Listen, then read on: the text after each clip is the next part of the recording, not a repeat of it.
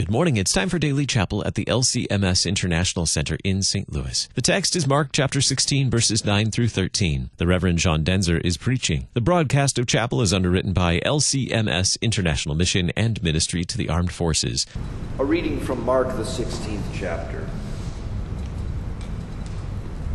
Now when Jesus arose early on the first day of the week, he appeared first to Mary Magdalene, from whom he had cast out 7 demons. She went and told those who had been with him as they mourned and wept. But when they heard that he was alive and that he had been seen by her, they would not believe it. After these things he appeared in another form to 2 of them as they were walking into the country. And they went back and told the rest, but they did not believe them. O Lord, have mercy on us. Thanks be to God. Hallelujah, Christ is risen. He is risen indeed. Hallelujah. The Revised Common Lectionary with which I'm getting acquainted had as one of its priorities to expand both the appearances of Easter and the proclamations of Easter. Acts is featured all the time. Many of the sermons of Peter and Paul and the other apostles, all of which center on the vindication of Christ. And you know the way they go. You killed the Lord of life, but the Father has raised him from the dead and publicly testified that he is his Christ, this Jesus whom you killed. Well, for a few reasons, today's accounts were not added into the new lectionary, not even in this year B on Mark. There's nothing here that you can't find in the other Gospels. Mary Magdalene there in the garden. We heard that on Easter morning early and on Thursday last week. 2 disciples walking to Emmaus. We heard that in Luke on Monday and on Easter evening. But the refrain rings out in these texts. They did not believe. I think it's safe to say that nobody likes these resurrection stories today.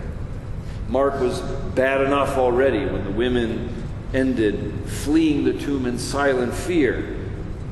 If there's anything different between what we've just heard and the other Gospels, it's that the report of the Emmaus disciples doesn't immediately get met with that Easter acclamation. The Lord is risen indeed. He's appeared to Simon. Doubt and unbelief can persist. And they do. Even if we stopped at verse 8, the traditional gospel reading for Easter Sunday itself, doubt and unbelief persist in that telling of Christ's resurrection. Doubt and unbelief persisted in Mary Magdalene, from whom 7 demons of doubt and unbelief had already been cast out before this. Well, what does Jesus say?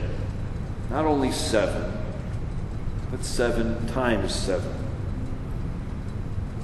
Not only on Easter, but also on Quasimodo, and also on every Sunday yet to come, it must happen. Not only in the Word, but also in the breaking of the bread must he be made known to us. Not only in the wounds, but also in the Word.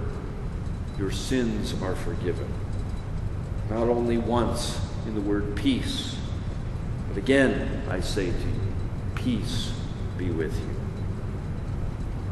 Among the salutary reasons that we Lutherans have to honor the saints, to commemorate them, is the opportunity to view their failings and their weaknesses and to see that they were not rejected by Jesus Christ. We see how their faith was strengthened, rather. We see how the grace of God truly superabounds over sin. And to see that, we are encouraged. We are strengthened. Also, not to give up. We're brought back today to the saying of that Father, which is also from Mark, by the way. I believe, help thou my unbelief. The Lord in verse 14 today does appear to them. He does come. And when he does, he first rebukes them for their hardness of heart and for their unbelief. He did the same thing to the boys on the way to Emmaus in Luke. Doubt is not good. Unbelief is sin. It's not something anyone can be proud of. According to Christ in John 16, he says unbelief is kind of the root and the origin of all sin. Weaknesses in us cannot so easily be disentangled from all of the corruptions of sin that are deep within us. They're corruptions of our mind, corruptions of our bodies even, often of our wills. And all these things must be rebuked. They must be overcome. That means they must be forgiven. They too must be put to rest in the wounds of Jesus, and that happens in the forgiveness of sins. So resist the urge to make Thomas or any of these other doubters an anti-hero.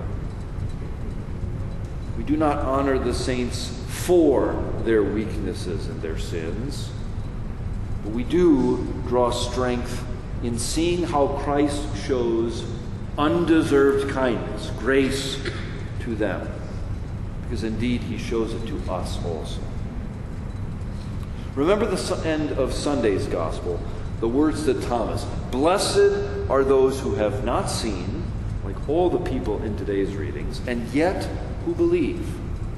These things are written that you who have not seen may believe that Jesus is the Christ, the Son of God, and that by believing you may have life in his name."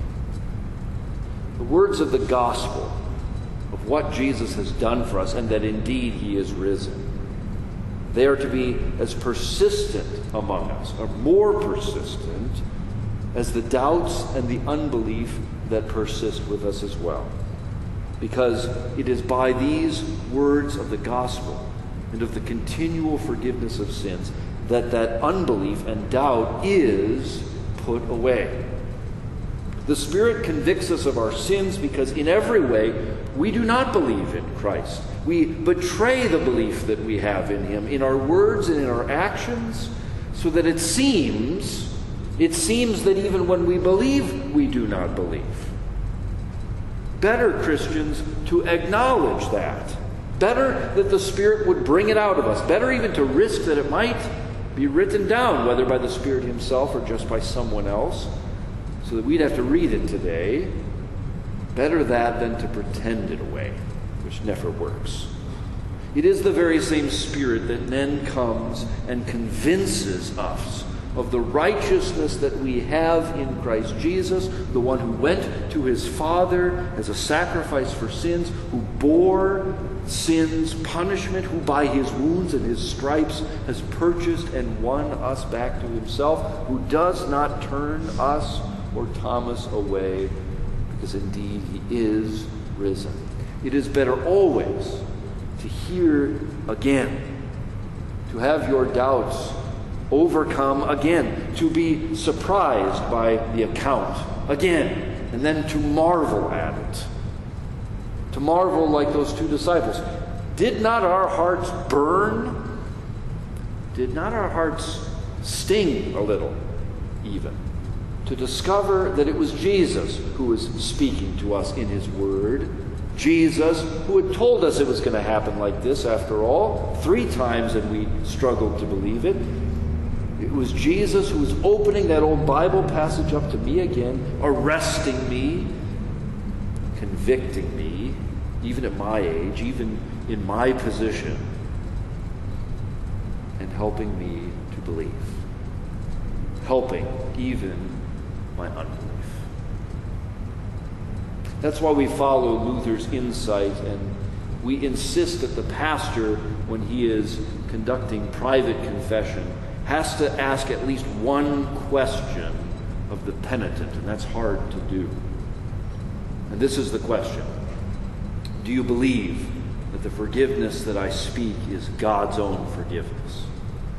It's more than just a clarifying question about the doctrine of the keys or what the minister's there for, like we heard yesterday. It's not a heroic question, but it can sometimes feel like one when you answer it. God grant that our hearts would answer heroically, just as the script reads to us, Yes, I believe it. Yes. Yes, let it be to me according to your word. If you should ever find that you have to answer against the script, a shameful, no, I don't think I do believe it. That would be better than lying to the pastor and to God. But it would also be then the pastor's privilege and his duty and his gladness to instruct and to teach your conscience with the gospel. Since faith comes by that kind of a hearing the word of Christ, hearing again and again what he has done. That's just what your pastor would do until the answer can be by the Spirit's power. Yes, yes, and amen in Christ, as all the promises of God are. Now, I may be the director of such things, but I'm not really that interested in rewriting the lectionary or rewriting any Gospels. I'm also not interested in rewriting our form of confession or second-guessing Martin Luther. But I wouldn't mind if the answer to the question were, I believe, help my unbelief. Because that is surely the case, always, whether we say it out loud or not. Our Lord's word, then, and his Spirit, and his flesh, and his blood refresh such a Christian. And they let it be done for us as we believe, however meagerly that may be. But they don't leave us with just that only. Instead, his word comes and again also helps our unbelief, tamps it down, drives it away, rebukes it, and replaces it with faith. Hallelujah. Christ is risen. He is risen indeed. Hallelujah. Thank you for joining us for Chapel. The broadcast of Chapel is underwritten by LCMS International Mission and Ministry to the Armed Forces. To learn more about long and short-term opportunities to serve, visit servenow.lcms.org.